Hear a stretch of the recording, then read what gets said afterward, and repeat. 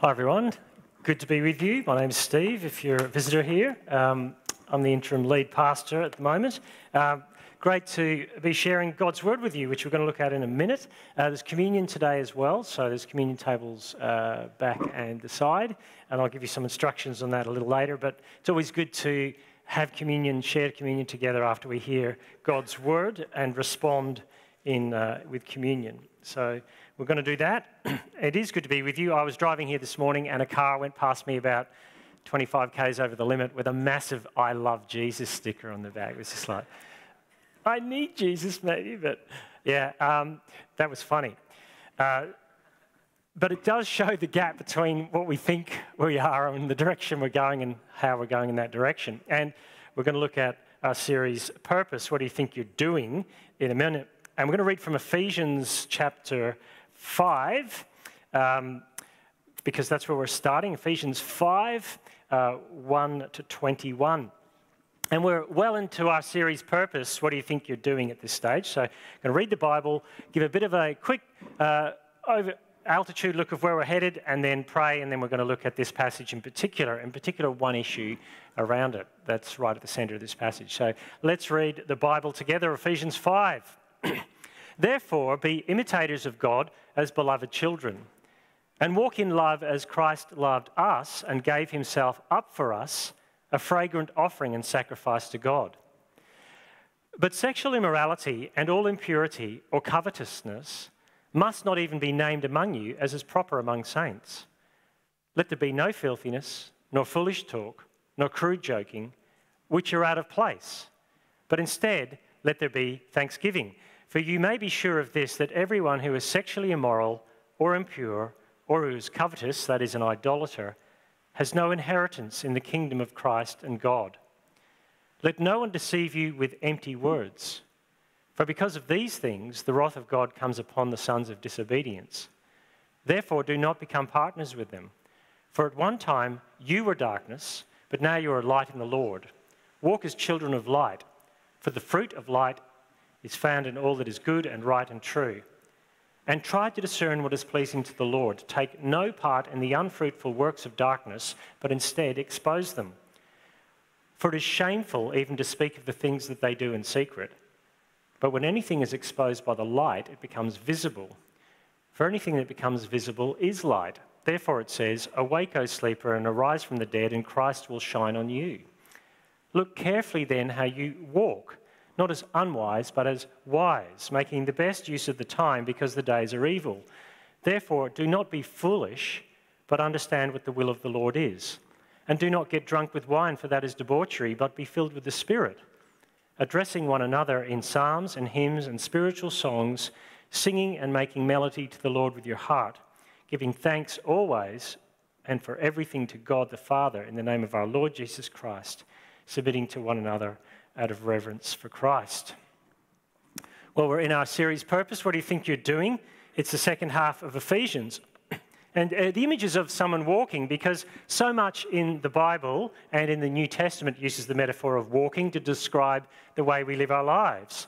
The first psalm in the whole of the Psalms, Psalm 1, very famously starts, and it sets up the whole of the Psalms by this: Blessed is the man who does not walk in the counsel of the wicked. And that other great biblical text, Walk This Way by Run DMC and Aerosmith, telling you how to walk. And the New Testament is no exception. Ephesians is full of walk language.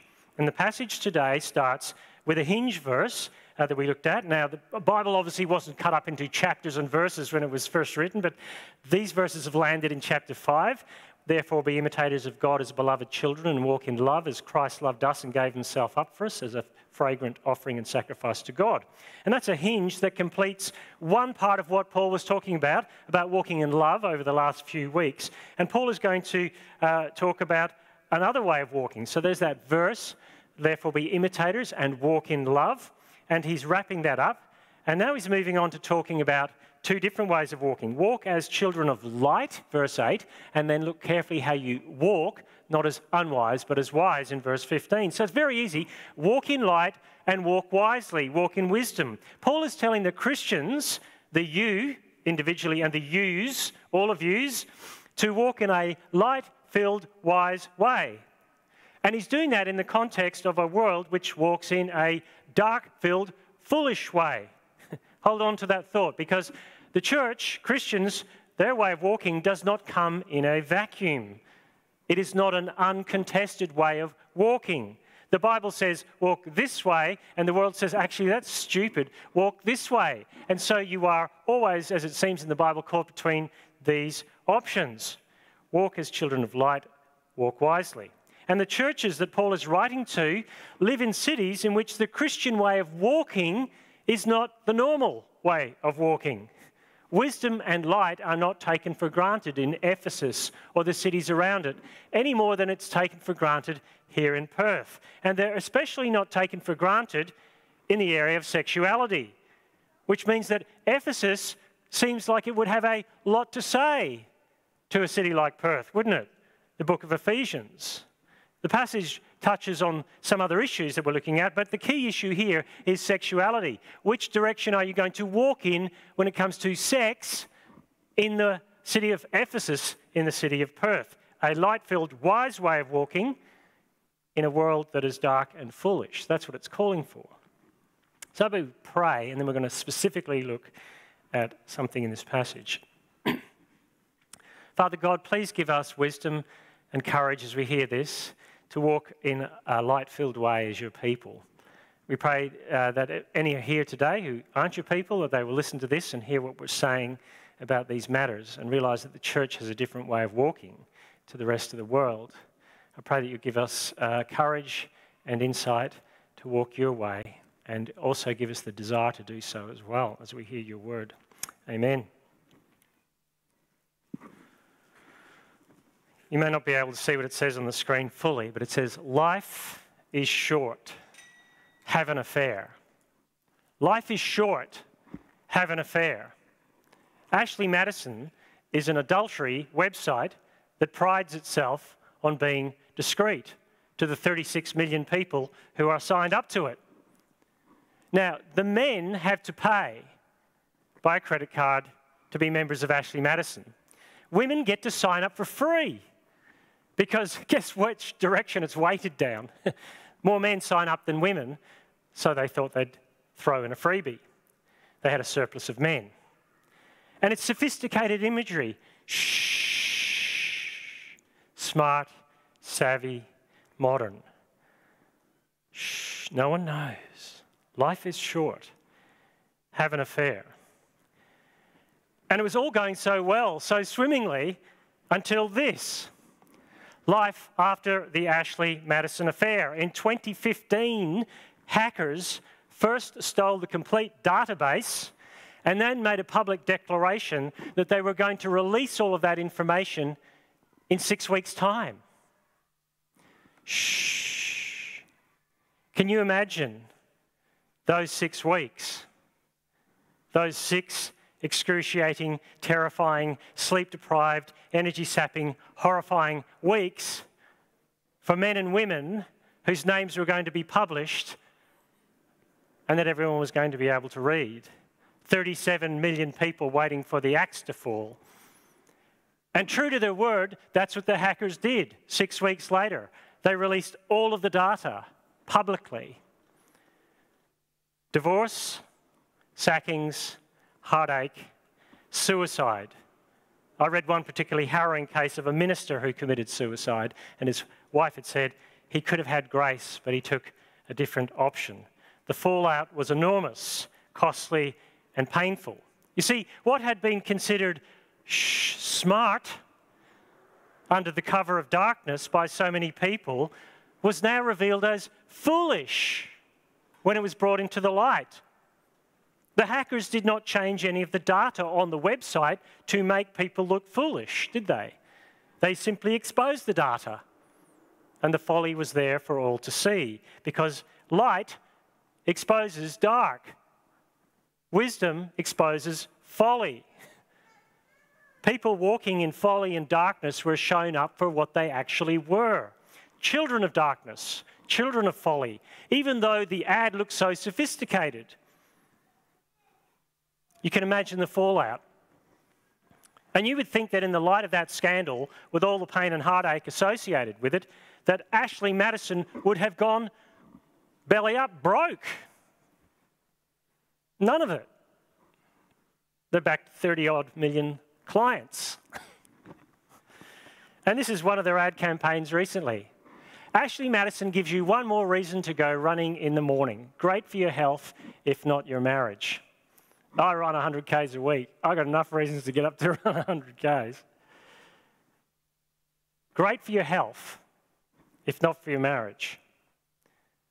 Ashley Madison is not simply encouraging people to walk in darkness and folly, but to literally run in that direction. We're picking up the pace, people. We're picking up the pace of stupidity and darkness. And it feels like that in our culture, doesn't it? That when it comes to sexuality and sexual folly, the culture is picking up the pace. It's not walking anymore towards folly and darkness. It's running there. Sexual sin is not picking up the pace. It's picking up the pace, not walking, but running. Running in the direction of folly and darkness. And as God's people, we're living in the midst of Ephesus, Perth, whatever city you want to call it, and we're being told by the Bible to walk against that flow in wisdom and light. And I think it feels a bit like that. Running in the opposite direction of everyone else. Pushing your way through this crowd. It's impossible, it seems. The flow of pornography, which is available, anonymous and affordable, in a way that it never was. The flow of the sexual identity issues. The flow of every second Netflix show, which you kind of got to check in the corner. What is in this before I start watching it and settling down with popcorn? The flow of raunch culture. The flow of schools teaching things that you as Christians are going, I don't want my kids to believe. Impossible, isn't it? Seems. What could Paul, in his day, back in the ancient day, possibly know about how hard it is for us to walk in light and wisdom when things are so much worse? Yet the pagan world of Paul was exactly the same. He's writing to, among others, the church in Ephesus, and the citizens of Ephesus worshipped a multi-breasted fertility god called Diana or Artemis, Diana of the Ephesians. You can read about it in Acts. And sex was part of the trade. Now, sexuality has changed its meaning in some respects over time. In the ancient world, it was about power, not consent. Christianity gave consent to the world of sexuality, where the power structure determined who you could have sex with. And it was about function. Didn't matter who you did it with and how you did it. It didn't change, didn't make you homosexual, didn't make you heterosexual, didn't make you bi. It was just a thing you did. The modern world is about consent and identity, but it was just as much then against the flow of what God has called us to in sexuality as it is now for God's people. And I want you to notice that our world hasn't changed that much, but sexual immorality and all impurity or covetousness must not even be named among you as is proper among saints. As is proper among saints. Notice that. He doesn't say, those things must not be named among you because we're first century people. And we haven't reached the era of high-speed internet porn. No, it's as proper among saints, holy ones. There in Ephesus, there were those who were unholy, living this way, and there were those who were called to be holy, living this way. And sexual immorality, impurity, and covetousness, by that I think it's saying those secret sexual desires, idolatry in the sexual area, must not even be named among you. Must not even make the pages of Christianity Today or the New York Times, which they seem to be doing, because they are being named among us in churches. No, that's not proper among the saints, says Paul. It's a divide. Saints going in that direction. Everyone else heading in that direction, walking against the flow. It's named among everyone else, says Paul, but not you. Not you. Let it not be named. It must not be named among you. And Paul reinforces that, doesn't he? Where he goes, let there be no filthiness, nor foolish talk, nor crude joking, which are out of place, but instead, let there be thanksgiving, which are out of place. Filthiness, foolish talk, crude joking. There are plenty of places in Perth, probably last night, where filthiness, foolish talk and crude joking were right at home. But they're out of place among God's people. And notice that those things are to be replaced. They're out of place, but nature abhors a vacuum, so they must be replaced by thanksgiving, gratitude to God. Filthiness, foolish talk, crude joking are out of place. In fact, those things I think are gateway drugs to sexual immorality, or they're at least the tip of an iceberg that something's going on. They're the start, and when we see them or even imbibe in them, we need to be careful. When we find ourselves in places where those things are not out of place, we should kind of take care. When I was 18, I went to Curtin University to do a degree, and I was a journalism major. Journalists are the most godly, humble, self-reflective people I've ever met. And it all started at university. And my experience as an 18-year-old growing up in church was I was not the potty mouth. It took me a year and a half in that place with those people. And I remember the day distinctly when I went, you know what? I am. I am. Because I've been in that place with those people. And I'm fairly quick-witted and keen to string snappy lines together. And those are things I still have to attend to in my life. And I can trace that back to being in that place. We must pay careful attention. Because it becomes easy to walk that way when we're in the places where those things are not out of place. So let me ask us, given our lives, and you have to go to Babylon tomorrow morning, in the world that you're in, the world that's walking that way, how are you going? Are you, by the Word of God and the people of God and prayer, laundering those things out of your walk? Because let's not be more pious than Jesus and think they don't affect us. Are you countering those places with this place, with these people, with regular meetings with God's people where thanksgiving is the norm?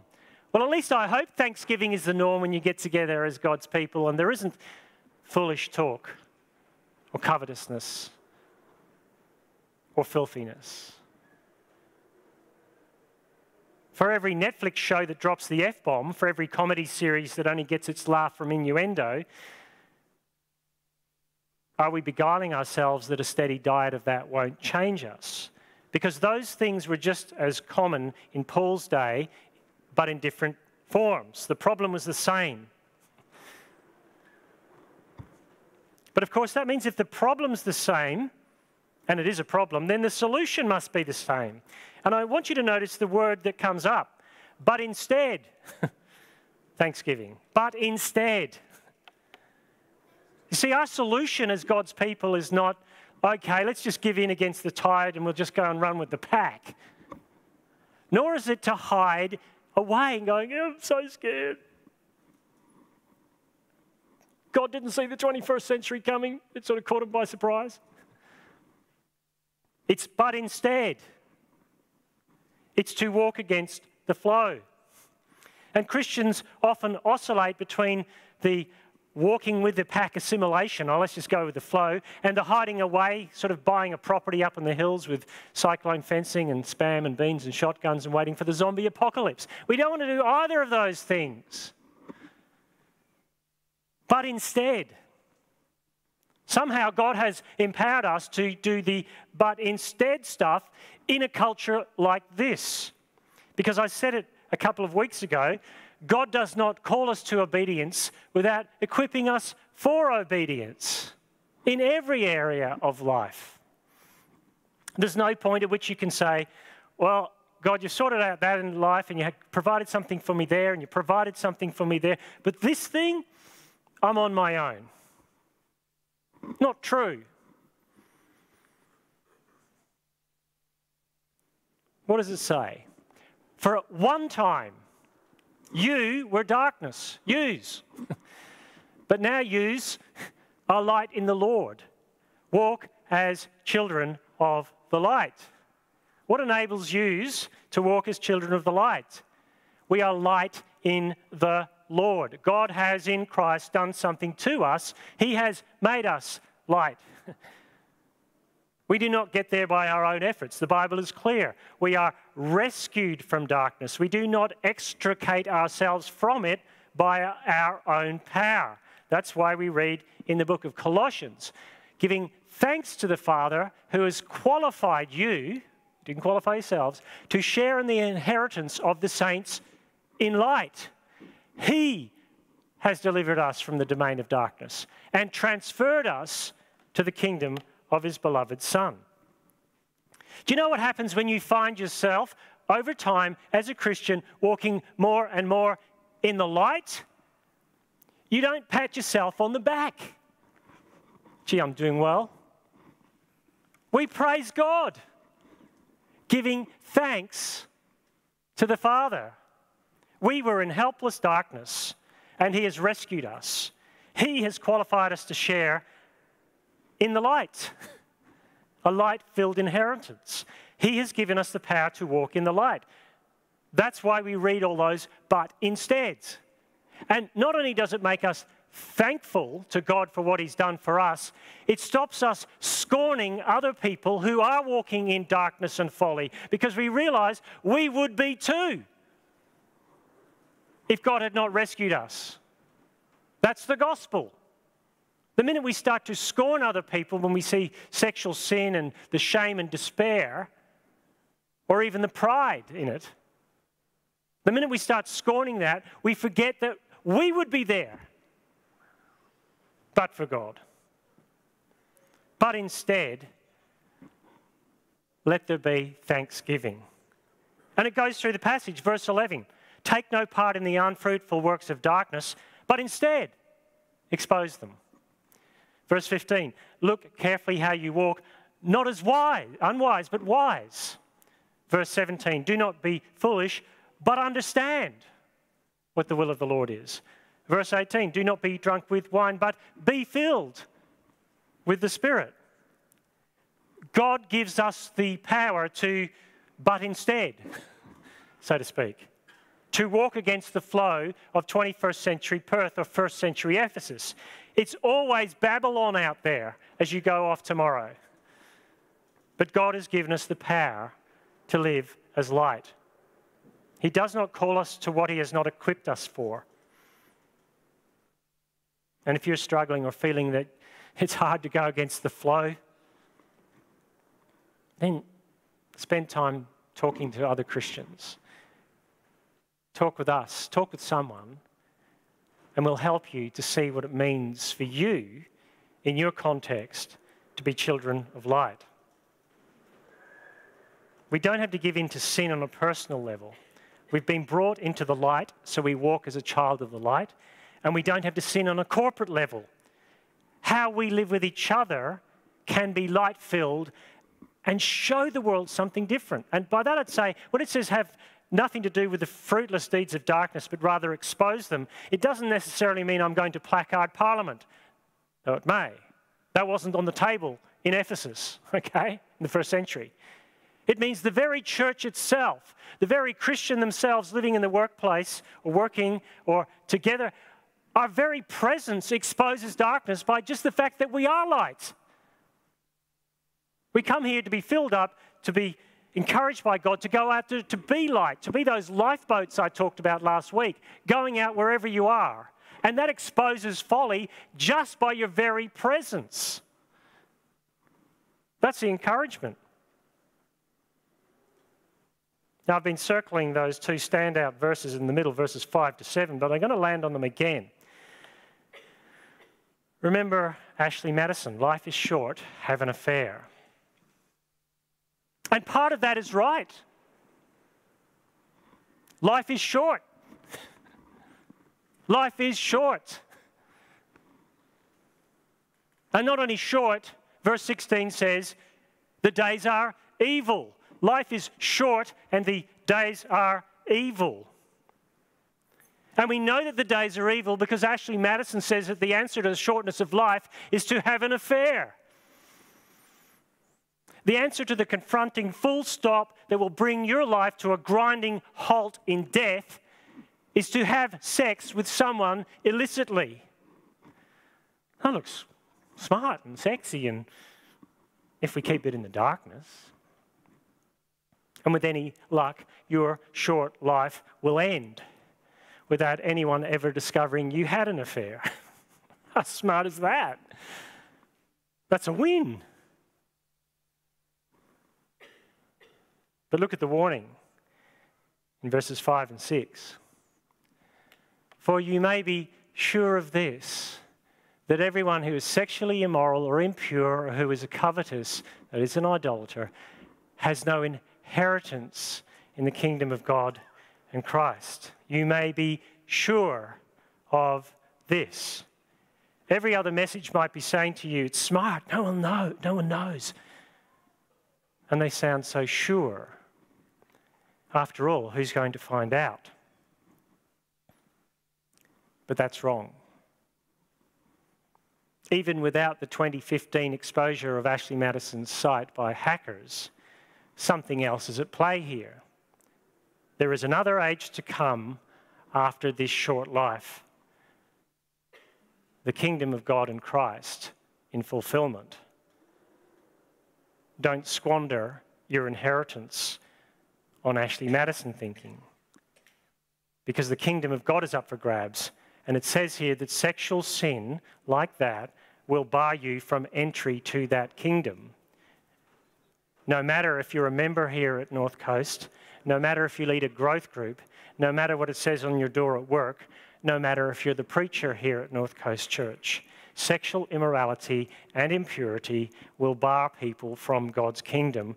And Paul says, of that you can be sure.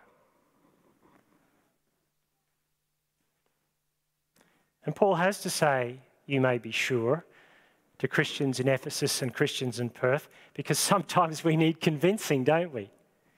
Sometimes the flow of bodies come in the opposite direction on that race, makes it seem like we're the ones missing out when life gets tough. That we're on the wrong side of history when we say that marriage is ordained by God between a man and a woman. That we're on the wrong side of history about porn or consent being the only thing that matters.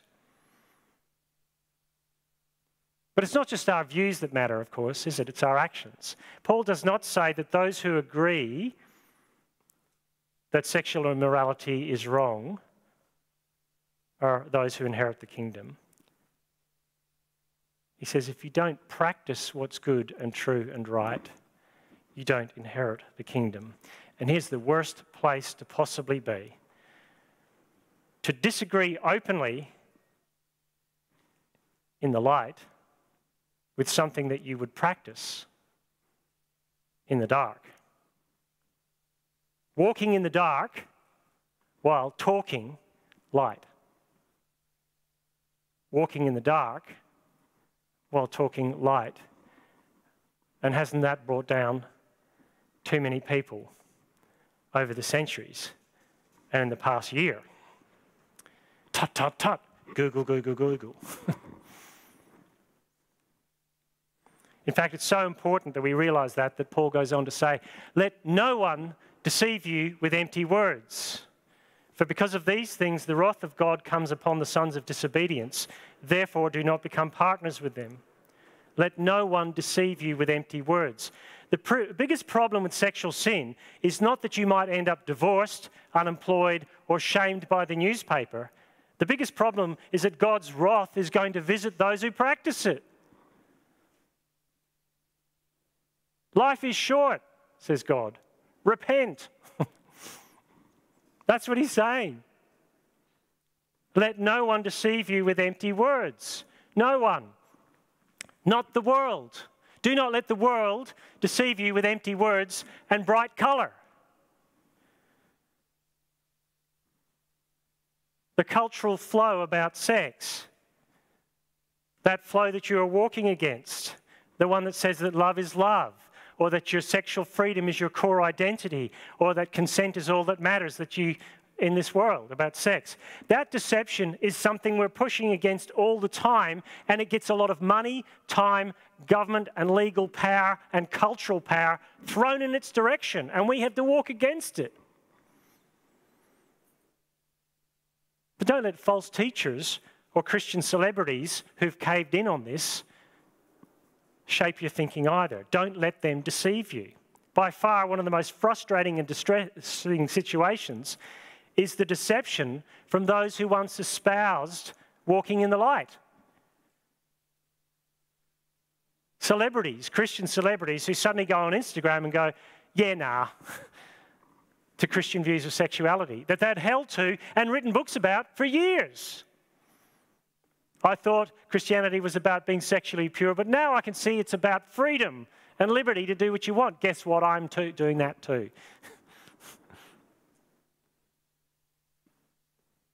It's deceptive. And they are proving themselves to be sons and daughters of disobedience if they do it. And God's wrath will visit them for it.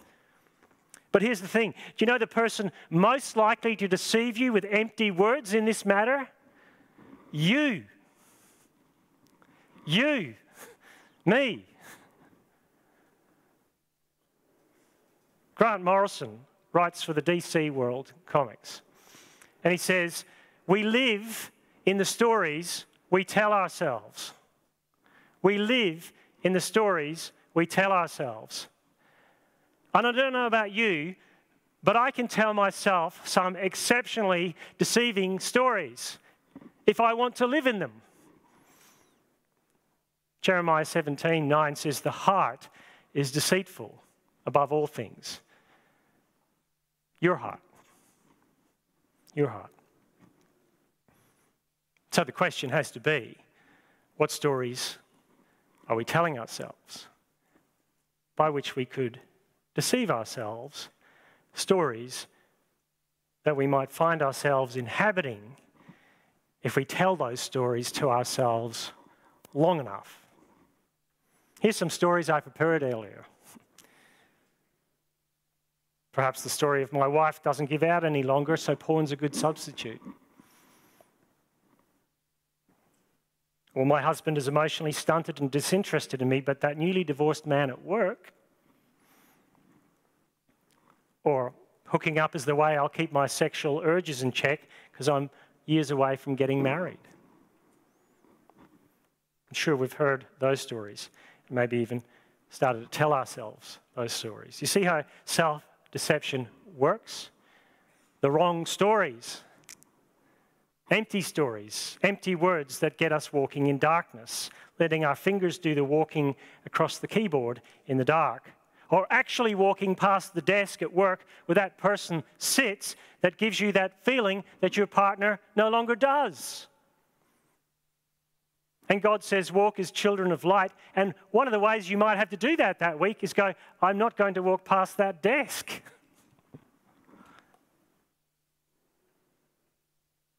If we say, it's okay, I'm just going to wander over here for a while, we are deceiving ourselves with empty words, deceiving ourselves that the wrath of God is a long way off, or even non-existent, or that I can be smart about this because it's wise under the cover of darkness. But the command is this, isn't it? Take no part in the unfruitful works of darkness, but instead expose them before they get exposed in a way that you may not want it to. expose them to the light of God's word, and if necessary, expose them to a trusted person who's walking in the light to help you if this is an issue for you. See, the biggest crime of God's people in the Bible is a lack of fruit. A tree that looks like it's fantastic, but has nothing on it. Take no part, verse 11 and 12, in the unfruitful works of darkness, but instead expose them. For it is shameful even to speak of the things they do in secret. It's very easy to tick all the right religious boxes, attend all the sacrifices like Israel did, but Israel, the vine, the fig tree, was barren. And Jesus comes to Israel and sees the temple very busy. And he sees sheep and cattle and money and a fantastic building. And he walks out and goes up the hill and he's looking down at that and he sees a fig tree, which is a symbol for Israel, and there's nothing on it. He exposes it. He calls the lie to the story that Israel is telling itself. And he will call and expose the lie of the stories we tell ourselves if we too are fruitless, because there is no non-fruit budget offering for Christianity. I'll take the non-fruit option, thanks. He will expose it either here and now in his grace toward us, or then and there in his judgment. The call to us as Christians is this: awake, O sleeper, and arise from the dead, and Christ will shine on you. Paul conflates several Old Testament passages from Isaiah with what is thought to be an early Christian hymn. Wake up. Get up from death. Christ will shine his light. Use your time well. Tell yourselves this story. Tell each other the story of the gospel. In fact, isn't that what he goes on to say to do? Addressing one another in psalms and hymns and spiritual songs, singing and making melody to the Lord with your heart.